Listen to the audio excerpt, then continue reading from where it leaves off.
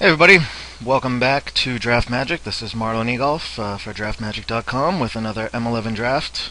This is actually a special draft because I just had surgery 2 days ago on my foot and I'm on lots of painkillers. So this is not only an M11 draft to see if I can do well, it's to see how well I can do while heavily medicated. So yeah, hopefully we can experiment with this and find out that drugs do pay. And, they improve what you do. Anyway, so there's two picks here. Obviously, you can take the Fireball or the Sun Titan. Get it, not rare drafting at all. Not thinking about rare drafting. It's kind of close, but I think Sun Titan is probably the pick. Yeah, I mean, there's just too many broken things you can do with it, other than the fact that it's a 6/6. Well, I guess might as well, if you're going to play Sun Titan, might as well get back a Wild Griffin. That's good enough. There's nothing really else here. Sun and Blood's fine. Basilisk is fine. But let's just stay in white. Alright. So, basically we can take three choices here. We can take the Cloud Crusader or the Azure Drake, which points us towards blue-white skies. We can take the Rock Egg, which is worse than those two, but does combo pretty well with Sun Titan. I'm not really worried about comboing with Sun Titan since it's a 6/6 vigilance for 6. Like, it's kind of just a combo with itself when it attacks and blocks. And I think Azure Drake's a little bit better than Cloud Crusader, and I'd rather be in blue-white than white any other color. So we're going to try to hop in there. Not really anything here. Let's see. Sarah Ascendant isn't very good and limited. I mean, now there's that white life gain deck in Constructed, which actually makes this card worth a couple tickets, but we're not drafting for tickets. So we don't really want to take Call to Mind. We can take a Spined Worm, or we can take a Chandra Spitfire. Let's see. Don't want to take the Ascendant. I think I'm going to try the Spined Worm. If we didn't pass the Fireball, I probably would have taken the Chandra Spitfire. Well, we can try to go back in blue with the Ice Cage, or try to stay in green with the Basilisk, the Ranger, or the Awakener Druid. Kind of a tough pick, actually. I think blue-white is a little bit better than green-white. And Ice Cage goes good with Sun Titan. I'm not sure if this is correct, since Sylvan Ranger and Awakener Druid are both good cards to take with Sun Titan, but let's try to stick with the blue. Alright, another Wild Griffin is fine. I'm also passing some more green. So, the person to our left, if not him, then the person to his left should be green, since we're passing a lot of green. Alright, another Ice Cage is fine. Don't really want to pick up the Silvercoat Lion. We can just get more of them later, if we even choose to play them. There's the Rock Egg we were talking about. Goes good with the Titan. Nothing really here, so we can take the land. Let's see, sideboard card. I hear this card might be alright. Brad Nelson seems to like it in certain decks. I don't think it's that great in this deck, but if we need a guy to hold the fort with a 5 toughness ass, then he could be okay. Not really a creature that I want to play main deck. Not a lot here.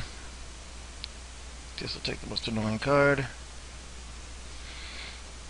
Not really a big fan of Diminish, but if we have to play it, I guess we can. And nothing here. So this pack was alright. Hopefully we open a Frost Titan. Next pack, Bait Slayer. Maybe another Sun Titan. You know. Realistic expectations. Leyline of shitty. Well, if we were in green, Cudgel Troll would be fine, but we're not. But, however, there's a Crystal Ball salvaging this pack. I'm a huge fan of Crystal Ball, and I love what it does for a deck, and it can help us dig for our Sun Titan. So yeah, good card. What else we got? Let's hide some crap. hide red, hide green, and cost sort. So it looks like the white knight is probably the pick here. Don't really want a siege mastodon. There's a bunch of black coming around, but it makes sense. We didn't really pass any black. The guy to our right's probably black. So we'll take the white knight, which is the best card. Alright. That's what I like to see. Elite Vanguard would be probably subpar in this deck, but Air Servant is awesome, and we might actually wheel one of these cards, maybe a Flash Freeze for the board, Safe Passage, or maybe even the Vanguard, which we might play main deck. But Air Servant is just awesome. Alright, well, we could take a Squadron Hawk and hope to pick up a bunch more, or we could take the safe route and pick up the Drake. I think the Drake is clearly the pick here. Oftentimes I'll take a Squadron Hawk sometime early in pack 1 when I try to go blue-white skies, and I'll just never see another one. Sometimes you get the decks where you have 3 or 4, but that's few and far between. Azure Drake is certainly the safer pick. Ooh, and Aether Adept is certainly a welcome addition. Passed a few death marks, so those will probably come back to bite us in the ass at some point. So another Ice Cage or an Excommunicate? Not really sure. Ice Cage is a little better, but when it's worse, it's way worse. Where Excommunicate is always pretty decent. We are kind of low on 2 drops, but that shouldn't be a problem. We'll probably table a Maritime Guard or 2, which we can run if we need to. I think we're going to take the Excommunicate. Diversify our responses. Now I kind of wish I took the Ice Cage. So let's see. Unsummon or Excommunicate? I think Excommunicate is just better than Unsummon. They serve different roles, but I like what Excommunicate can do.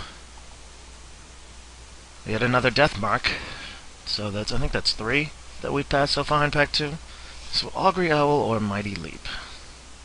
I'm not sure if this is the correct pick, but I think I want the Owl just to help us scry into our Sun Titan.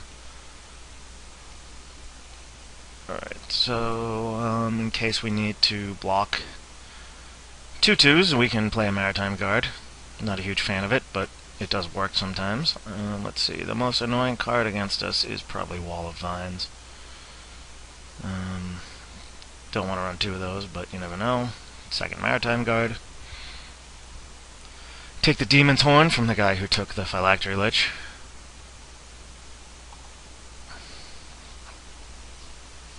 Alright, so our deck looks decent. Let's see, so we can hide that. And we still got 1 more pack to go. Magma Phoenix, Doomblade, Pacifism. Well, I think we know which one we're picking here. If not for that Pacifism, we'd probably take the Infantry Veteran. Yeah, if not for that Pacifism, this would be a pretty sad pack to open. But I'm glad it's in here. It's certainly a welcome card. Don't really like passing Magma Phoenix, but I guess we can just excommunicate it a couple times. Ooh! Now this is a good pack. Holy shit. Well, Stormtide Leviathan is really, really good, but it's a little too expensive, I think. 4C is awesome, Jason's Ingenuity. I'm gonna hide these for right now. I think the Conundrum Sphinx is the pick, just because it's a 4/4 fly for 4. And it combos very well with our Crystal Ball and our Augury Owl. There's 3 cards in here. I hate that I'm passing, but gotta do it. That's what happens when you open a really good pack. Why couldn't one of those cards been in this pack? So this is the pack for the green player. And yeah, there ain't shit in here for me. We're gonna take the cancel. Wow. All those good cards, and they're just in 1 pack, and the rest of these packs have just been garbage. Brutal. Yeah, I'm taking the Preordain. Alright, that's not so bad. Water Serpent's pretty awesome. It's late Chandra's outrage. Let's see, I don't know if I'm going to play this, but we'll take it anyway. Yet another ice cage. I don't think we want another diminish, and I don't think we need an alluring siren, so we'll take the ice cage. Don't think we need the unsummon. Don't think we need call to mind. I think we're taking the fire serpent, so that person we pass the fireball to doesn't have it. Let's see, take the most annoying card. So this is going to be that pack, that crazy pack, and we'll see if anything tabled out of it. Excommunicate, which we don't really need. But I suppose it's the best card in the pack. I'm not going to play Golden Glow Moth, no matter what, so seriously doubt I play 3 of these, but it's kind of annoying against me too. I'm noticing that we don't have a ton of white, but I think Sun Titan's worth it. We've got a lot of blue, and all our white is playable. We don't have any bad white cards. So it looks like our deck turned out pretty decent. Let's see, anything good here? No. Take the dog. Let's see. Yeah, nothing really important. So it looks like we have our deck. Couple bombs. Not bad. Card filtering. Always nice for the Crystal Ball Conundrum Sphinx combo. Alright. So, basically, just about all of our white cards. And let's see, blue cards, Sphinx, Sphinx, Drake, Drake, Adept, at least 2 ice cages, Agriel, Preordain, Crystal Ball. Okay. So now let's see. So I want the cancel. 3rd ice cage. They like to run 18 lands, so I think I'll increase the curve a little bit with the Harbor Serpent. I don't think we need to run Maritime Guard in the main deck, although they'll probably fine out of the sideboard. 2 Excommunicate seems fine. You don't want too many Excommunicates if you have 3 ice cages. Let's see, you don't really want to run the Cancrix. You've got Water Serpent, Harbor Serpent, and Rock Egg to hold the ground if we need to. Maritime Guard, like I said, never been a huge fan of Diminish.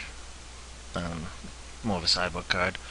Pretty much all of the rest of our cards are sideboard card. We have the Excommunicate, and then sideboard cards against aggressive decks, sideboard cards against green decks, and sideboard cards against artifacts and enchantments. So I think we're good. So let's see, add land. So I'll take out an island and add the Expanse. 1, 2. You know what? I think since most of our white stuff is early, I think we need 1 more land. So that's 8, 9, and 1. Alright. I think we're good.